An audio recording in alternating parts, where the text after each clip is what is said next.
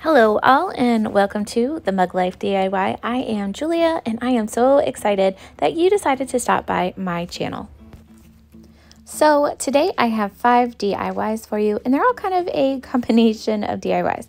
This first one is taking a Dollar Tree, no, this is not Dollar Tree. This is dollar spot from Target. This little circle, I believe it was $3 or $5. I will have to look at the little price tag. A stencil from my friend's Lisa's house, and some Dollar Tree rub-on transfers.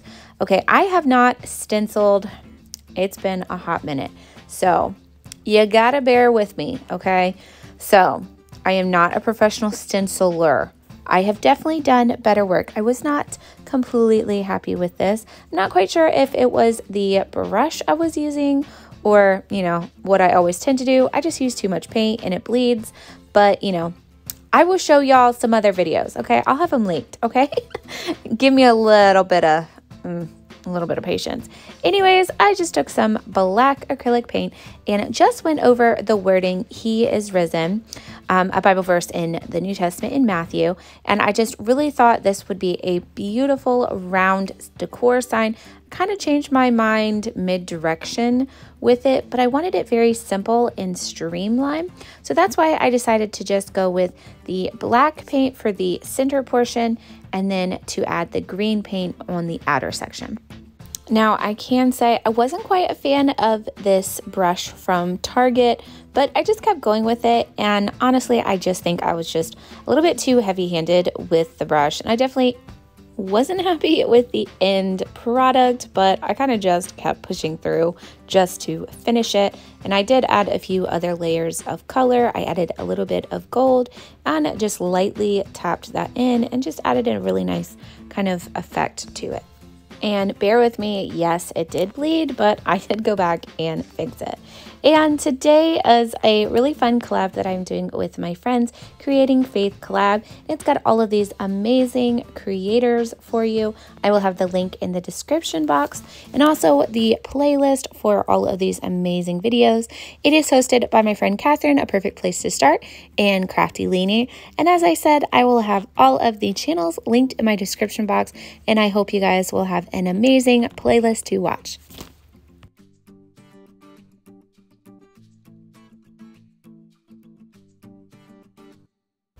So the only thing I could think of was to go back in with a white, very fine paintbrush and yeah, fix it. Oh my goodness. And it's like driving me insane that I can see the color variation, but let me just say this, at nighttime when I was crafting, I didn't notice it as much.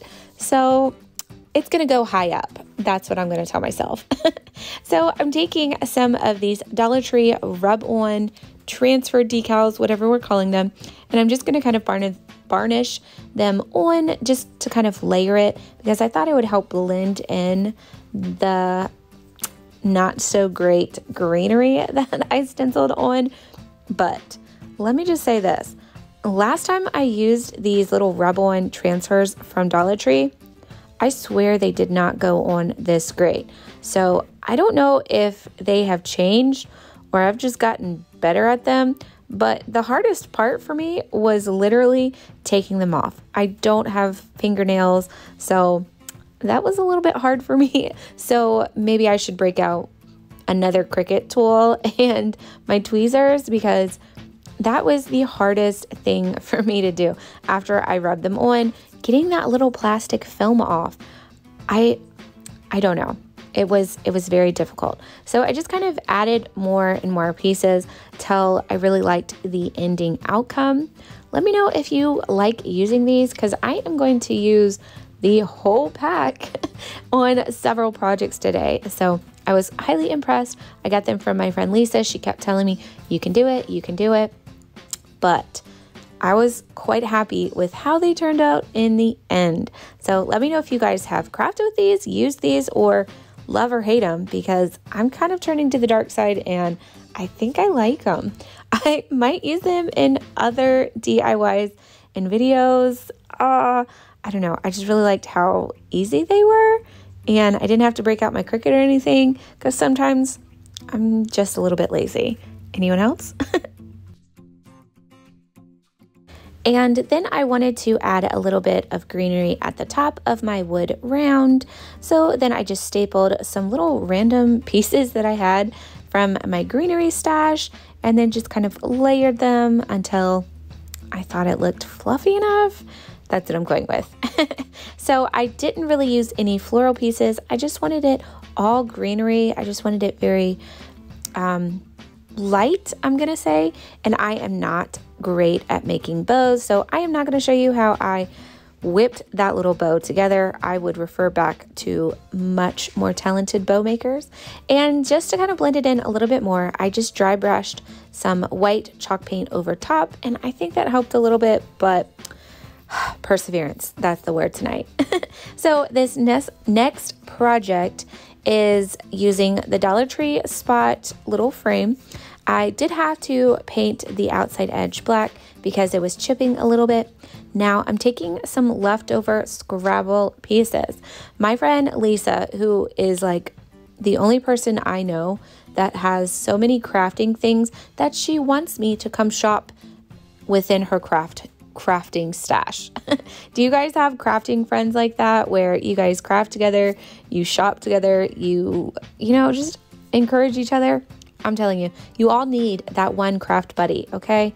If you don't have one, I'll be your craft buddy. I will encourage you to craft through. So I wanted something very simple and I could keep up pretty much year round. You guys know I love year-round decor, and I wanted to, I'm not quite sure if I'm gonna keep this or if I'm going to give it to a family member. Haven't quite decided, but we have had a crazy past few months with my family and everything we have been going through. So I was reminded of a beautiful hymn. You guys may be familiar with it. It is Well With My Soul. I had read the story of, you know, how the person who wrote it and who he had helped compose him, but even just referring back to it, it broke my heart. And I was just like, if he can write this song and bring some comfort to himself, his family, I just thought it was a beautiful sentiment that I wanted to put down using just something so simplistic as these Scrabble tiles. And I just love how it came together. And I did add those two little Rebel decals from the Dollar Tree, and then I just glued the top section of each of my Scrabble pieces. I did lay it out first just to kind of get the placement that I was happiest with, and then I placed them down. I just thought this made it a little bit easier for me when I was working out how to put them, and then I used my heat gun to get rid of all of those little glue gun strays. And I think this third project may be the easiest, but I think it's my favorite. It turned out so beautiful. Now, this little church frame has already been painted. It's also from my friend Lisa. She gave me most of these project pieces to finish. I took one of the Dollar Tree little decals that they have, and I just used that first section, the faith. And I kind of just dry brushed a little bit over the window frame and along the edges, and kind of just added a few layers of white. And then I also framed it out a little bit with some black paint just because I wanted to blend it in the best that I could. And I think it ended up pretty well. Then I'm also going to take that little Dollar Tree cross, and at first I thought I was going to put it over the window, and I did change my mind. I put it over the other side. I just kind of played with it, not quite sure, but I do love how it ended up on the other side right there. I think at first I thought it might have been too large, but I was happy with it. Now, in that little pack of Rebel and Transfers was that little eucalyptus wreath. And like I said, this is all from the same little pack, and I just cut it down into the space and it fit perfectly. And I thought it just tied a really nice pop of greenery to the piece and just kept rubbing it. Now, I did not quite rub it all the way. So when I initially took it off, the top section, oh no, it totally didn't come off. And I was like, oh, I ruined it. How am I going to fix it? But I just placed it right back on, rubbed it some more until I almost felt it lift off from the transfer sheet, and I was so happy that I was able to save it because I did not want to break out the sander and try to fix this piece. So I was happy that I was able to save it. I did paint on the inside of my little church just to finish it off with white, just to complete the overall look. Now, this little book stack may look familiar if you guys love my clearance haul from Dollar General. I love shopping at clearance, and I believe I paid 30 cents for this little book stack. It did need a few little repairs, but other than that, I thought it was going to transform into a really cute piece that I can keep up much longer. Now, one of my favorite Bible verses, which it's actually mentioned so many times in the Bible, which is the verse or the phrase to be still. I actually have it tattooed on me. It is a constant reminder for myself because I am that person that I am constantly going, I am constantly moving, constantly trying to be in control. And I feel the most at peace when I am not in control and I just let go and let God. And I wanted to kind of have that reminder for myself in a really simple way. So I took this book stack and I did about 2 to 3 coats just to cover up the fall saying that was on it. Then I just used my heat gun and let it sped up the process of the drying time. And all I had to do was paint it. That was it. Like sometimes it's that easy to upcycle something that you pay 30 cents for into something that's going to match your decor. And I took this also clearance Hobby Lobby Christmas ribbon. Yeah, Christmas, but I think it's beautiful. I don't quite always see something and think automatically Christmas. This one kind of had a birch wood effect to it, and I really loved the pattern to it. So I glued it several ways around it just to tighten it up and to make sure that it was extra secure around my little faux book stack. And then I kind of thought, hey, that's a little plain, but I didn't quite want a bow. So I kind of played around with a couple of ideas using a different ribbon, or if I should just add some little tails, which I ended up just doing little tails and then re-gluing that little beaded section.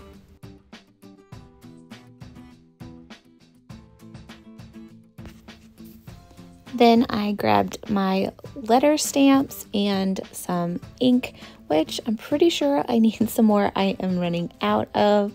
And I just stamped Be Still, which this was so much harder than I thought it would be because you can kind of see I was struggling along the edges. Maybe it was because my book stack was rounded, so I had to kind of, do the angle and roll it, and just wasn't happy. So I just distressed the edges with a little bit more of my ink. Now, project 5 is going to be a long sign piece. You can use any scrap wood that you have, but all of my scrap wood that I have is outside, and it was raining when I was doing these projects. So my original idea was to use my palettes, but you gotta make what you gotta have. So I just used a Dollar Tree long sign, some of my favorite scrapbooking paper, and then cut it down to the size of the top and the bottom of the sign. And then I just Mod Podge that down. And lo and behold, I was also running out of my white paint. So I didn't get to paint it as much as I wanted. So I just used what I had, added a little bit of water and watered the paint down so it would blend out a little bit better. I mean, sometimes you just got to keep going, right? Like when you're crafting and you have kids and your husband's deployed, you can't always just run out to the store if you need something. So I am most of the time limited to what I have, or if I do need something, I go to my friend's house if she happens to have it. But carting 3 kids around always isn't a practical, or fun situation for me. So I'm trying not to go out if I don't have to get something. So I'm just getting a little bit more creative with my crafting options. So if you didn't notice, what my favorite thing to do with Mod Podge is I spritz it with my water. It just allows it to adhere better, and the paper kind of becomes a little bit more malleable to the Mod Podge and the surface that you are actually trying to adhere it to. Don't know why, it works out amazingly. If you are terrified of Mod Podge, try this hack. 100% it will help you out. It helps with the bubbles, it helps with the adhesion. It's amazing. So I just did that to the top and the bottom, and then I'm going to take my Dollar Tree sticker, vinyl, decal, whatever you want to call it, which is the Lord's Prayer, and then I am just going to place it in the center section of my already evaporated white paint. And I do plan on putting this in my kids' bathroom. I have a lot of black and white decor in there, so I am going to seal it with my waterproofing Mod Podge, which I don't show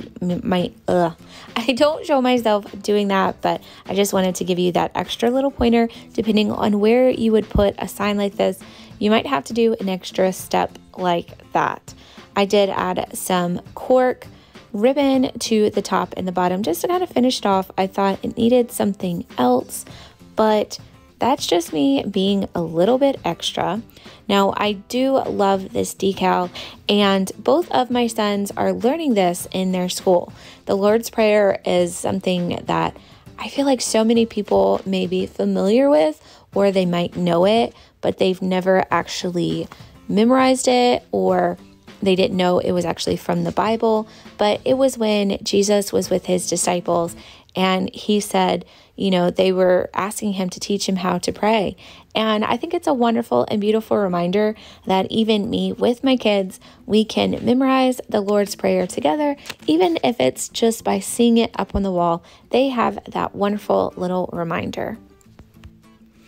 And here is how all of my projects turned out together. I really do love them, even through all of the frustrations with my crafts. Sometimes I just love crafting. I love creating things, and this wonderful collab that I was invited to participate in, it's just even that much more beautiful that I can share my love and my Savior with you guys. I hope that you are encouraged, and that if you do need some prayer, reach out. I know Wendy from her channel, she always has a prayer page that if you do need prayer, that you are being thought of. And I just wanted you guys to hear that also as well. You can always reach out to me. I am always on Instagram, and if you ever need anything, just message me anytime. I love hearing from you guys. Thank you so much for watching, and I hope you guys have a wonderful Palm Sunday leading to our Easter Resurrection Sunday. Thanks, guys, and I'll see you next time.